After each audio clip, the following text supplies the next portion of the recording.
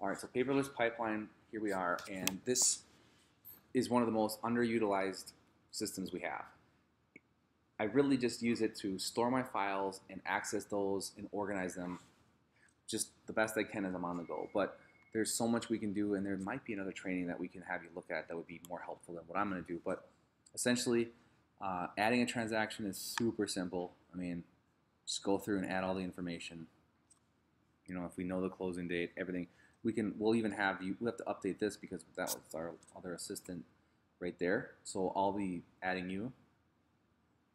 And yeah, it's just simple. Then when it comes to just managing a transaction, I guess let's just look at this one. When you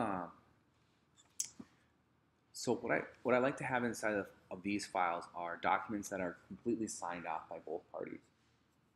But we can have some of the files in here be, it's not like against the rules or anything, but I like to keep it clean and just have what's signed. So what happens right now for a new file, let's just say, let's just look here.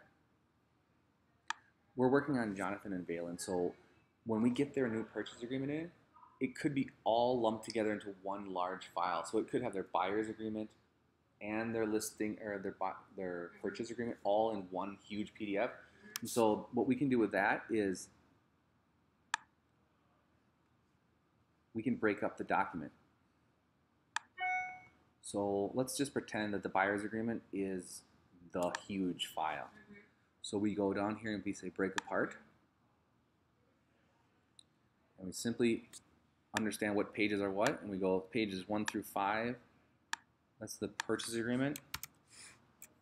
Pages 6 through 7 is the buyer contract. We can just split those up.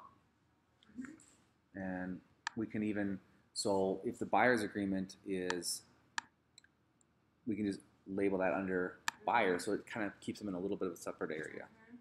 And then hit break apart. And you can keep those other, you can keep the original one if you want to for whatever reason. Automatically, unless you... Or you can just delete it. And that's one of the main reasons I have this program. Okay, because no other program I've seen can do this. Yeah. And no other program has also been able to just email files and then it automatically upload it. Yeah. And that's huge to me. Yes, Blanca. Okay, and then it looks like there is one document waiting to be assigned right here. So that must be the approval letter. So I'll go in here and I'll just say that's actually kind of a buyer's document. Yep. And I've reviewed it and I've entered it. And so there we go. So we have... so easy. So here's our old approval letter. We'll just get rid of it. Boom. So you don't keep much just on file from past stuff. You only really keep the stuff that's... Okay, now we're going to cover checklists inside of Paperless real quick. Inside of each transaction, you can have a checklist, and I've created 3. We may want to revise these, so it's not set in stone. This is a buyer, so we'll click on Buyer Checklist, and we have a whole list of key things we have to do.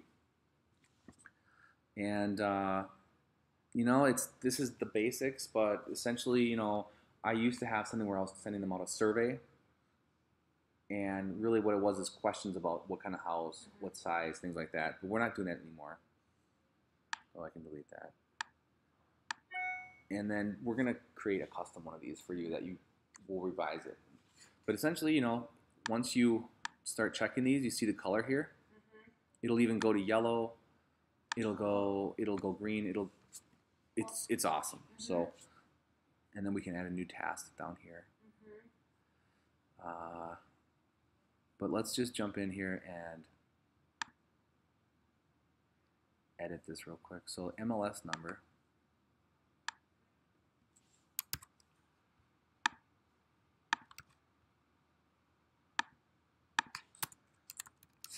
typically I like to do it like this. I do just this portion of the property address, and then client name, closing date, we have that now, and we might as well include them in the backup.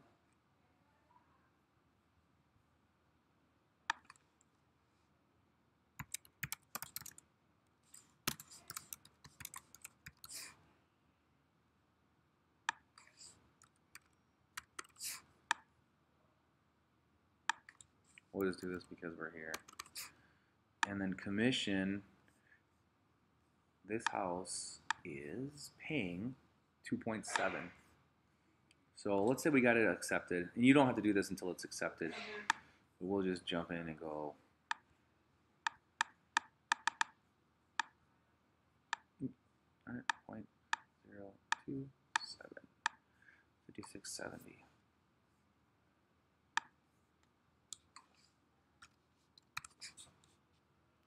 And then here I can say, you know, I'm splitting this commission with another agent or whatever. Yep. So this gives you us a good summary of the thing, Yeah. you know. You could, these checklists can also have dates, which is exactly one of the things that I wanted to implement. Because if, for example, we can do, let's just add one for a demo. This is like the most important one right here.